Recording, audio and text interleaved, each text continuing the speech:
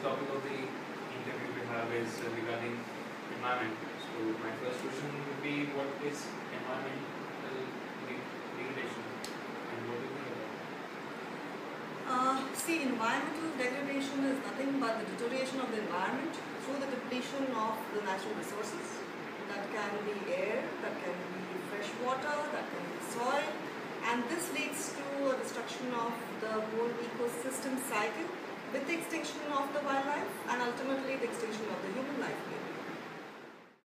As you come from the field of biodiversity and you work in the direction of preserving them, so does all of this environmental change and water supply is contributing in the extinction of species?